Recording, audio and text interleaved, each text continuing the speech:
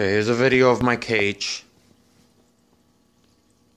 It's too big for me to get up close on it. But it has sliding doors, a screen on the top, Euro style vents. See the way the glass is cut, rounded?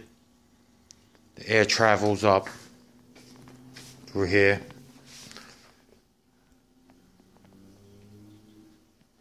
See?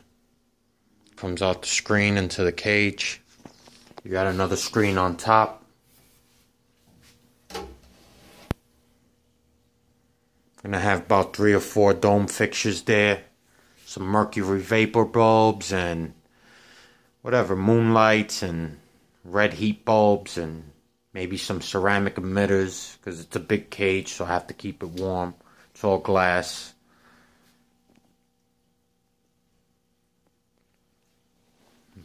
Nice sliding doors.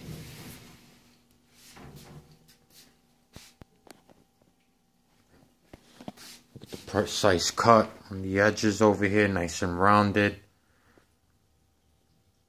Polished glass, polished edges.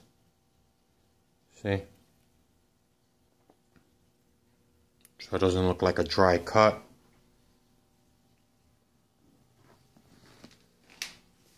Black trim for a frame.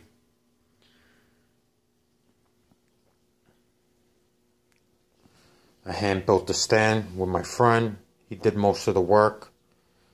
I just finished it with the moldings, and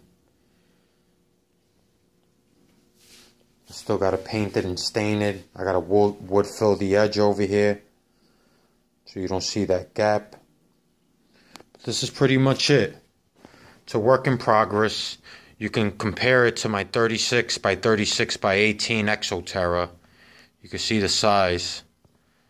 It has nothing on this cage.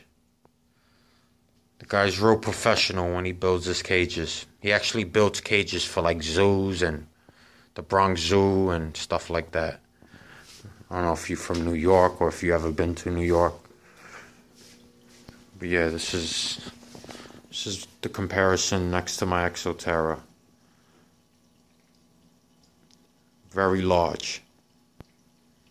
And I'm satisfied. Well, there you go. Hope you like it.